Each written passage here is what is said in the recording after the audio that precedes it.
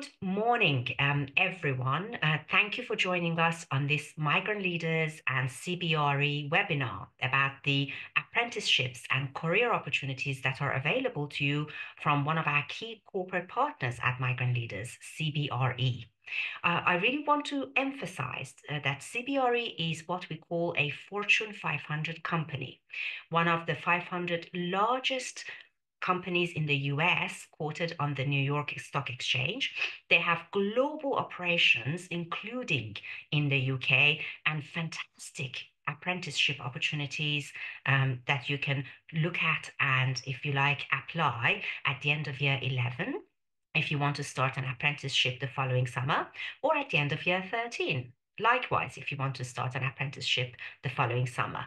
The good thing with apprenticeships, you will hear, is that you will have your education paid for by CBRE, and you get some time off to go to college as well, all paid.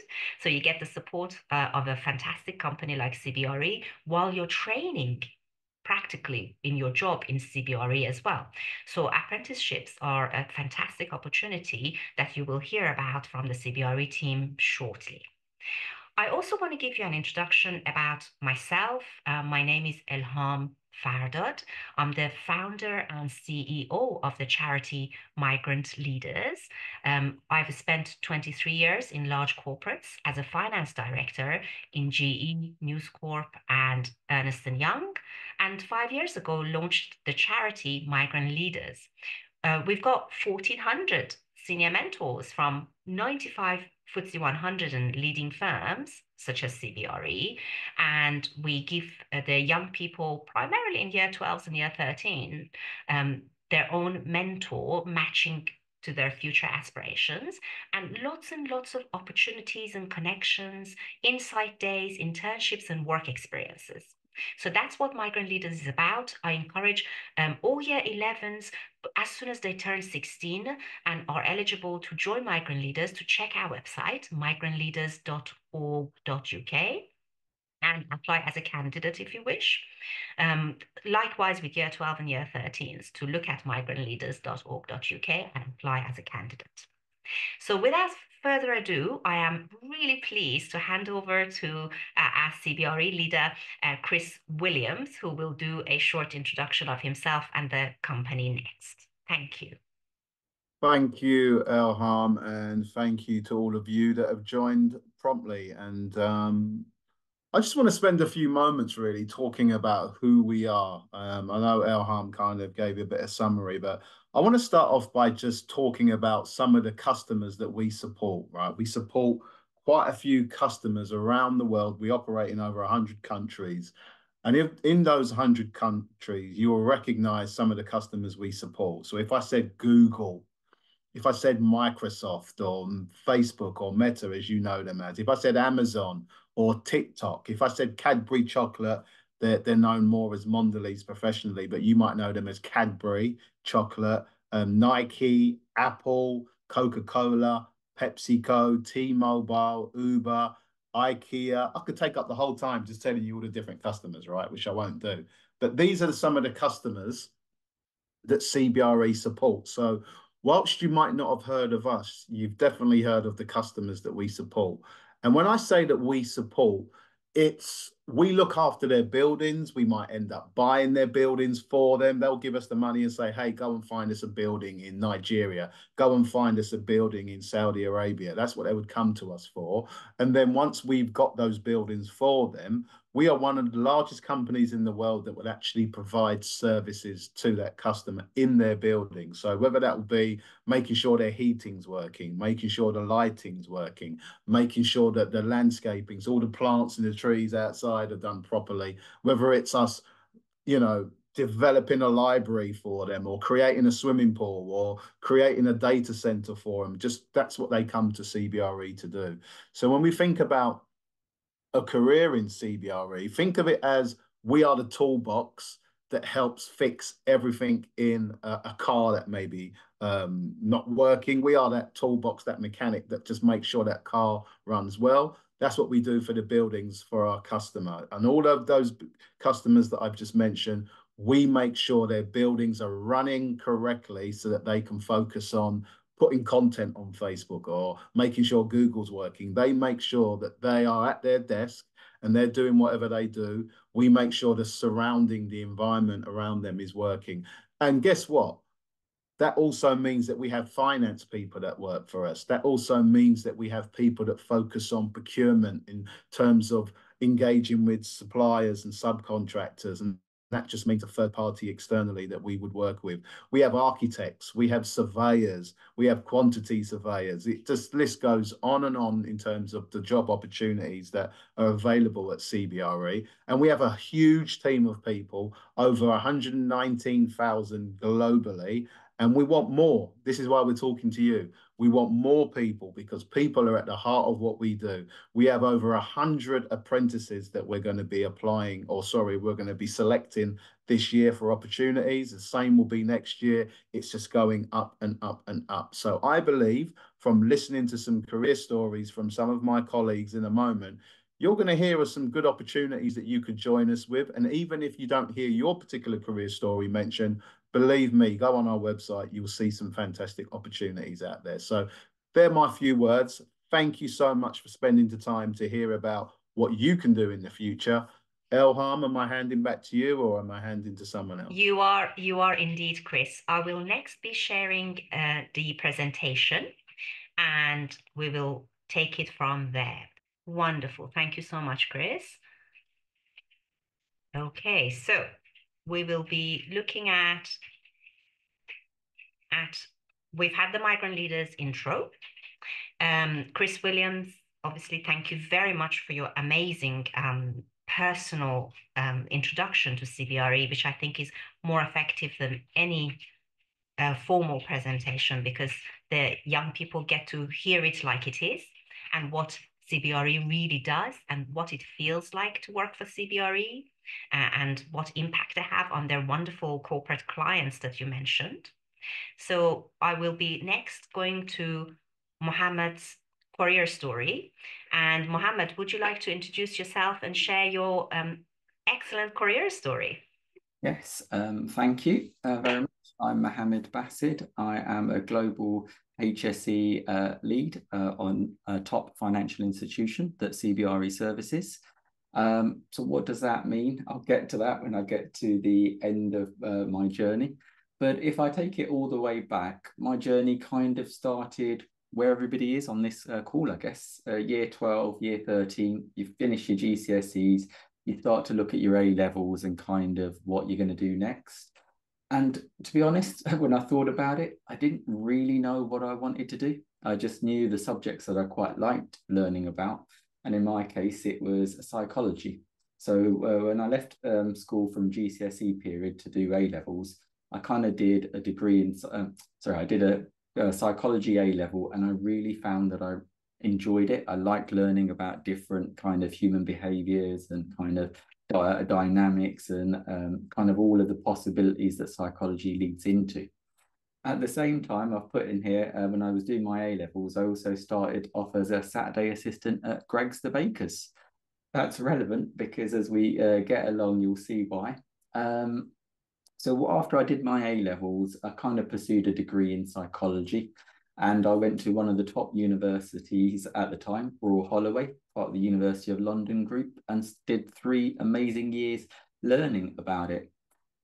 The only difference was, I think when I did it at degree level, I appreciated kind of the detail and the minutiae that comes in with studying psychology across various fields. And it was very different to A level, which was a much more high level. So at A level, you kind of appreciate, I guess, kind of the newspaper clippings and kind of the headline stories that you get. You do it at a degree level and you realize they're looking at kind of much more granular level in order to get the bigger findings. And whilst I still enjoyed it, it just didn't really seem, or certain sections of psychology didn't really seem as something that I was too keen to pursue. But nonetheless, after my psychology degree at university, I was still at Greggs the Bakers. And while I was there in the 3 years between, in the 5 years between A level and the degree level, I was kind of working my way through the retail side of things. So I started off as a Saturday assistant.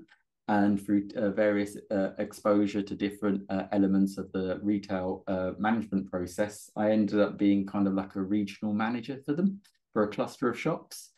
But it wasn't really my true calling. So I then decided to kind of look at the internal ads within Greggs and found that there was a role within HR, which was kind of more linked towards psychology. So I thought, yeah, that makes sense.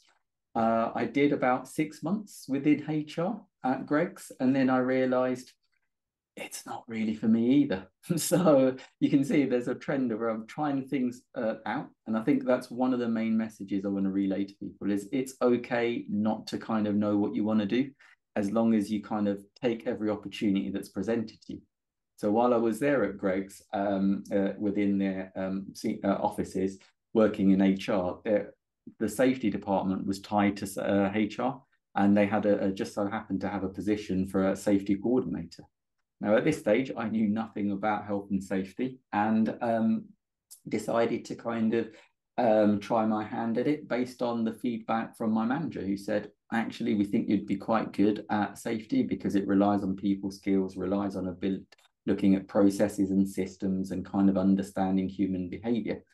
And so they strongly encouraged me to take the move, and I've not looked back since. So I worked for Greggs for a further 5 years. So all in all, I did 10 years, 5 years on the safety side of things, 5 years before that on the retail side of things.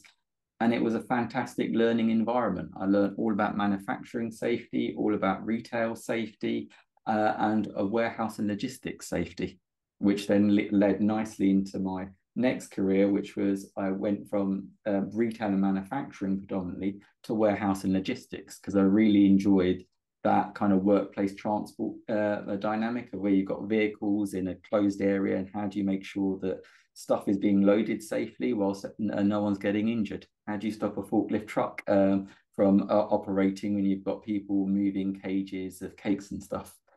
When I worked at Kuehne Nagel, don't worry if you don't know who they are. They're kind of like DHL, but they're rivals. That's the best way of describing who KN are.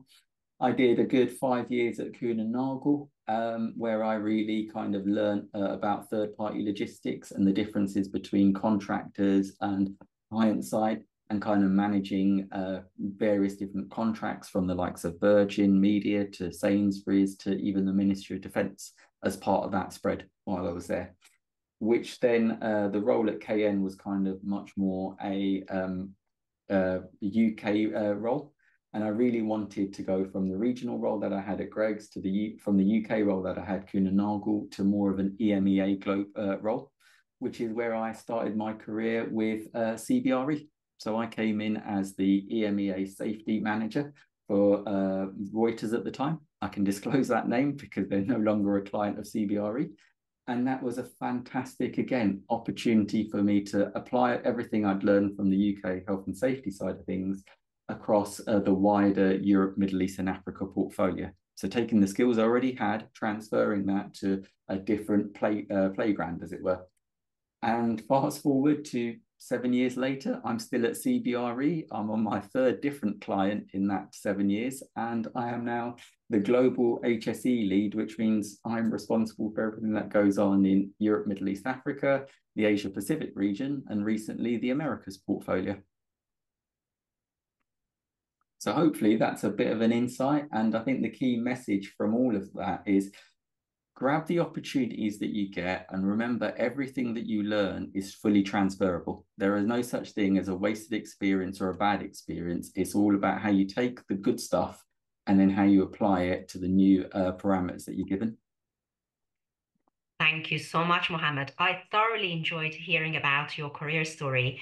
And I think for me, what characterizes your career story is that you knew roughly what you were interested in at the beginning. You pivoted that, tried 2 or 3 different things, and at various stages paused to think, is this what I really enjoy and what I'm really brilliant at? And you recalibrated your career and moved in a correct direction based on that question. What am I really good at? What do I really enjoy based on the experiences that I've had so far? And by a little bit of trial and error, that then led you to your long-term career and your all on the way up at CBRE. So that's a very, very good career story and a very good model, actually, of how to manage one's career. Thank you so much, Mohammed. And participants, students and teachers who are on the line, we are going to be moving to Steph Beeman as our final career story today. If you have questions regarding CBRE or at the apprenticeships or for Mohammed or Steph, please do type your questions in the chat function of Zoom, and I will be fielding those questions to the speakers at the end of the online workshop today. So that they can answer those. So I will be moving to Steph next. Thank you so much, Steph. Hi, thank you. My name's Steph. I am a systems administrator for CBRE. I've been working there for nearly 4 months now, so not very long. I took this opportunity because I believe that sometimes you don't necessarily get the opportunities, and it's something that I didn't have myself. So I wanted to tell you that you don't necessarily get given the opportunities. If you work hard, that's what you get. So I originally started off the age of 18 as a bar manager, and worked bar work, and suddenly it became my life. Loved bar work, enjoyed it, loved the communication with people and the atmosphere I had. I ended up having twin boys at the age of 21. That's a lot of work.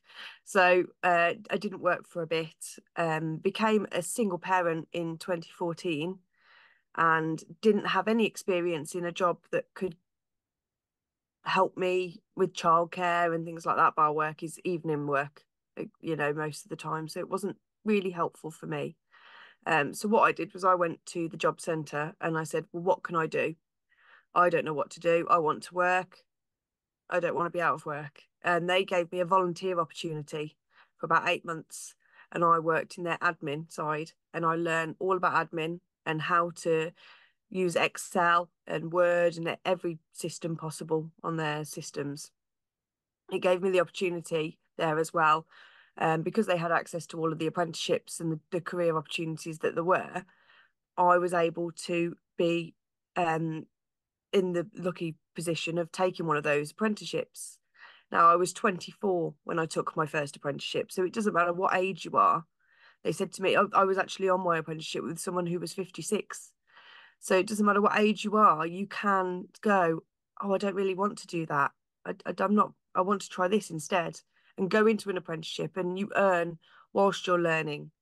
So at the age of 24, I took my first business administration year. Passed with flying colours. I did that within the NHS. I was a business administrator for the NHS theatre department at Kidderminster Hospital in Worcestershire, and I loved it, absolutely loved it, learning all about it. I even got to watch the surgeries, go into the theatre and watch them do surgery. It was so much fun. I ended up doing my second year at a different hospital, but I worked for both hospitals covering annual leave and things because I knew how it worked, and I passed that. They encourage you during your second year to seek employment after about 6 or 7 months, because they want you to be within employment if there isn't a career after that apprenticeship within the role you're in. So I actually moved to a career in business administration for community paediatrics. So I helped support children and young adults with ADHD, autism, Asperger's, fecal alcohol syndrome, all sorts of medical conditions. And that was so rewarding because you saw these children who were getting this help and they were growing and they were going to do apprenticeships like I was, and they'd ask me questions when they came in. And it was so rewarding to see those children grow into young adults. It was absolutely fantastic. And I loved it. Unfortunately, I had to travel for that job, and the public transport system wasn't very reliable. So I had to change to a closer career. And I took a job at a company called Avensis. They do medical engineering. I was there for 4 years. Medical engineering was very, very easy for me because I'd been in the medical industry and I knew the equipment that was used. But they accepted people in that company for even if they didn't know anything, and the learning and how I learned with that company was fantastic. And I learned a lot more which enabled me to move forward. And within 3 months, I was promoted to an account manager from an office-based receptionist. And it was fantastic. During my 4 years there, we were with COVID, and it was a lot of remote working, and we actually set up the Nightingale hospitals. So that was fun, a lot of work, a lot of effort to be put in, but we learned a lot, and it was brilliant learning all about how to set these things up and what you can do when you don't know to expect it. You know, COVID wasn't something to be expected. So when you've not been in that situation, it was a learning curve for everyone and how to do these things. And I think everyone became a bit more sturdy as a human being, and how to deal with things that are very unexpected. In August last year, I became a admin manager for a property contractors. I felt like I was moving on. I wanted to try something different. I loved working with medical side of things. After a few years, I thought I want to try something and see what that's like. I was there for a few months. Sadly, they were closing down. I was made redundant. But what I learned there was what helped me with CBRE. So in January this year, I was very, very lucky to get a job at CBRE as a systems administrator in the ratings department. So we look at business rates for each property that is either owned or occupied by a client. It's not something I'd ever done before. I never knew about business rates before I started this role, but I knew the property contracting side of it, which helped a little bit. But they've taught me goodness knows how much. It's absolutely amazing. I've worked with so many different departments to learn about the business rates, and I've been accepted, and they gave me the opportunity, even though I had no experience within the ratings team or the ratings side of it. They've given me an opportunity and said, actually, you've got this experience, you've got that experience, let's try it. And this is something that I've not done before, but I've pushed since 2013, since having my children. I've pushed and worked my way up the ladder.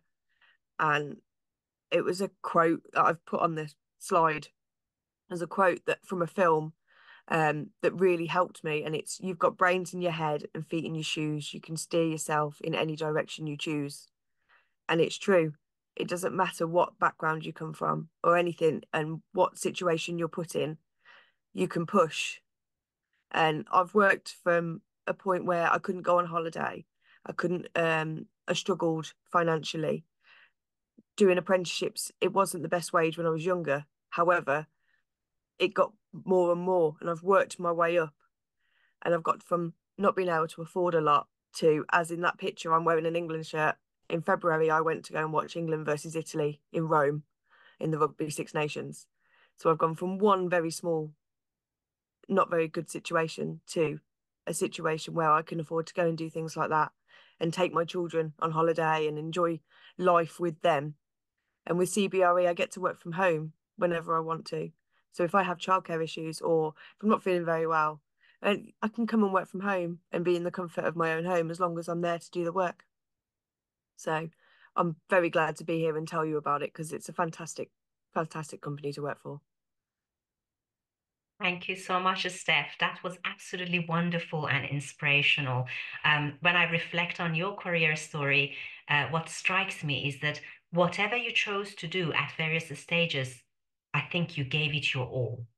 And that's why you gained the skills and the credibility and track record that has got you to then enter CBRE, what is a very supportive team and supportive company with an abundance of resources and opportunities. This is absolutely wonderful. So again, I reiterate any questions that the young people or teachers have, you can type it into the chat function. And I think we have 5 minutes left before we close the online workshop.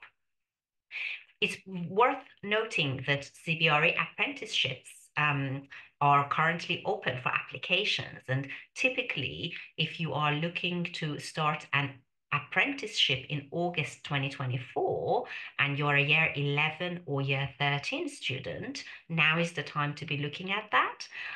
These are links that I have shared in this presentation, but I will be sending the links and application instructions to your school teachers who will then share those with you. Please do mention that you're from Migrant Leaders on your application. There's a drop-down menu, and you can also mention Migrant Leaders on your application just to make the CBRE team aware of what source your application comes from. And now is then the time for questions and answers. I will stop sharing the deck and start checking the chat function for any questions that anyone might have. I guess before everyone types in the questions, I think a question would be, when should they apply for the apprenticeships? If they're a year 11 or year 13 student, when is the application window to the CBRE apprenticeships? Chris, or anyone else, would you like to answer that? Just can you help me with the years that you mentioned? Is that Year 11, so at the end of GCSEs, or year 13s at the end of their A levels? so when is that? Is that now? Are they finishing Yeah. it now? I'm not. Yeah, Yeah. they'll be finishing June 2024, either their Right. GCSEs or their A levels. Okay. So if you're finishing June 24, the apprenticeship window will open for you in January 2025. And it runs from January to March, where we'll be looking at receiving applications and taking people through assessment centres to then find out who's been successful for September start 2025. Okay, and if someone is a year 11 or year 13 student now and are Mhm, finishing in June, but mhm. really want to start an apprenticeship in August, can they apply now or should they wait for their GCSE or A-level results that typically come out in August? They can apply now, providing they have proof that their predicted grades are, and this is where I get confused with I remember the GCSEs, but C and above, and I think 9 and above. Does that make sense? Am I? Yeah, so a 9 is a A star, A star, is a A star star, and 8 is A star, a 7 is a 6 is a B, and 5 is a C. It's GCSEs. Yeah, I've got confused already. So No, don't worry. what I didn't tell you all is that I left school with nothing. I didn't even sit the exams, right? And I went through the apprenticeship route. I started my first apprenticeship at 16 years of age to become an electrician, and I've worked my way up, even to the point where 3 years ago I became an apprentice again to do a master's degree, which cost £18,000, but CBRE paid for me to do a master's degree. And now I'm I'm a global director of a big, large company like this. So don't, that you can hear me saying I'm not too sure if it's a C or a 9, but yeah, I've done okay, I think. Yeah, yours is a wonderful success story, Chris, and amazing that CBRE even paid for your master's. It's fantastic. There is a question in the chat. They're asking what's the starting salary for an apprentice and for a typical managerial position. So I'm probably not the best to answer. I remember it being 12,000, but I know it's gone up since then. So don't quote me. I think it's closer to either the high. I think it's in London, it's around 14, 15,000, but don't quote me on that. I think we need to reply. I'll send a response to you, Elham, and then get the correct numbers out. In terms of a typical manager's position, typical manager's role tends to be 30,000 and above, depending on what part of the business that they're in. But you could also expect somewhere around 40, 45. It really just depends on what you're a manager of. But I would say the average for most managers is 45, but you do have some managerial roles that can start at 35. Again, it just depends on what you're manager of. If you're manager of one person, you're probably going to be getting 35. If you're manager of a team of 5, 6, 7, then yeah, it would be a bit more. Thank you so much, Chris. The next question has come up from the classes. What is the most important trait in order to stand out from your co-workers once you already have a job? Well, because this trait is singular, so I can't give you a list. Just somebody who's able to get things done. That's all that companies are looking for. Someone who can get things done, because there are always challenges, there are always things, and someone's, oh, I can't do it because it's snowing. Oh, I can't do it because my teammate didn't turn up. Companies are not interested in that. They just want someone who can get things done and use your initiative, and then that will take you a very long way. Thank you so much, Chris. So we are now at 11:46. We promised to finish at 11:45 unless there are any further questions from the school's classes. We will end it there. Thank you, Chris, Mohammed, Steph, and everyone from CBRE who are behind delivering this fantastic workshop. Thank you so much. And I see in the chat thank yous from the classes as well. Thank you very much. And I will be distributing the video in the next couple of weeks, both to the school and the CBRE team for approval and distribution. Thank you, everyone. Lots of thank yous from the classes. Thank you, everyone, for having us. Have a great day. Thank you. Take care.